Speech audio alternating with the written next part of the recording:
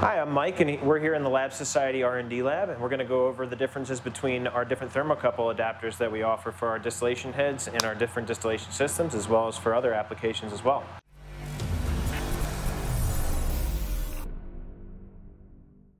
So here I've got three different types of 2440 thermocouple adapter or Thermowells. So these two here are probably going to be the most comparable. These both have open sockets, so that essentially we'll be able to actually stick a thermocouple through this and into a solution while maintaining a vacuum seal on the O-ring to glass interface here. And then we also have a 1/4 inch version of the same. The other one is 1/8 inch. So you can see we have our O-ring here, and this is for larger thermocouple probes. The nice thing about these guys is that they actually will hold the thermocouple in place so that it does not move, which helps with vacuum sealing as well as just stability within a solution. So you can see that they're pretty locked in there. Our Thermowells are closed at the bottom, and this is for users that want to maybe add surface area to a point or maybe measure the temperature with a slight variance. So essentially having this closed well means that there will be a temperature differential between the actual temperature of a solution or reaction and what's reading in the thermocouple. Basically, one way to mitigate that is to actually fill this with mineral oil. Some people will fill these with mineral oil, and then you'll be hitting the exact point you want to hit.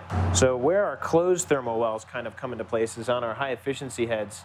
We have two different ports. We have a port on the side, and we have a port in the top. The port in the top can be used as a Thermowell slot so that we can add surface area and add reflux to increase the amount of rejection of vapor that comes out of the head. So anything that condenses on this will actually drip straight back down into the flask and then go through reflux again.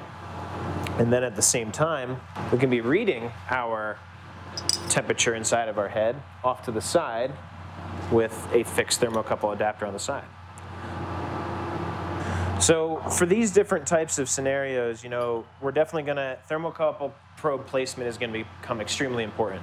So these are bendable. It's very important that users know that they're bendable. They're made of stainless steel, so they're not going to break over time unless you really want to break them or you clamp them down or something.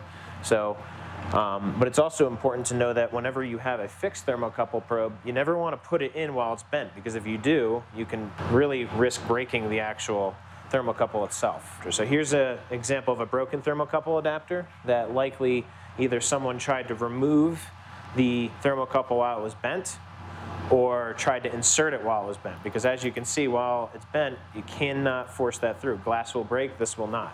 So we're also going to talk about how we can actually use these probes effectively with a proper vacuum seal. So there's three parts to a thermocouple adapter.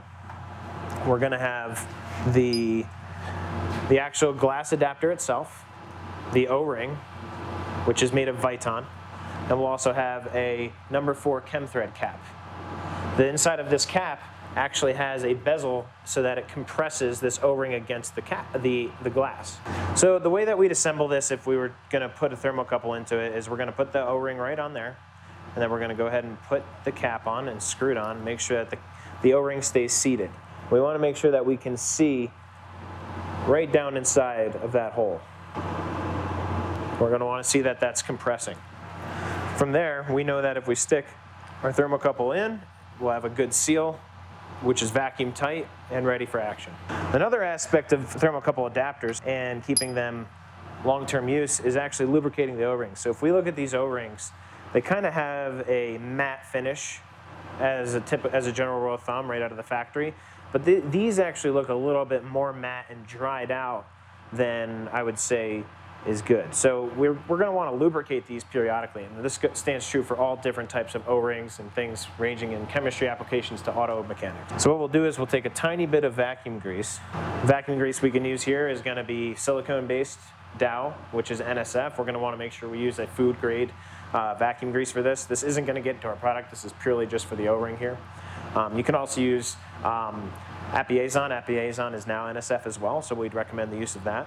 And then what we'll do is we'll take a tiny little bit and just put it onto the O-ring like that and just rub it around. We don't want this to be dripping with grease or anything. We just want it to be nice and lubricated so that we get a good vacuum seal. And we protect the O-ring so we don't have to replace them all the time. There we go. Nice and seated. Good to go. Do the same thing with this one. Honestly, just a little tiny bit of grease on your gloves will do it. It's like the smallest amount is all you need. Really not much at all. Nice and shiny. And this will last longer and it'll work better. So that's some information on our thermocouple adapters and our different Thermowells. We have plenty of different options that are actually coming out soon that'll also be used to increase the surface area inside of our distillation heads. But for now, this is the different options that we have, and we hope that you enjoy them.